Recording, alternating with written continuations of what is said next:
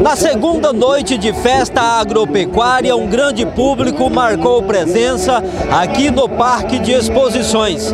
E a Polícia Militar, com seu aparato, oferecendo uma total segurança para todos que participaram. Comigo, o Subtenente Chaves. Subtenente, como que a polícia está trabalhando nesta festa agropecuária? Então, meu amigo, a Polícia Militar está trabalhando com 28 homens. Como que você viu a novidade deste ano, que está sendo colocado esse elevado aqui, onde os policiais visualizam todas as situações da população que se encontra aqui dentro do parque. Hoje nós estamos com vários pontos, além desse ponto aqui. Polícia Militar fazendo a segurança da população. E como que está até o momento na noite de hoje? Meu amigo, até o momento está sem alteração, não houve nenhuma briga, tá, graças a Deus está tudo sob controle. Correto, então. E a Polícia Militar, como sempre, oferecendo uma boa segurança e o público festejando com muita tranquilidade.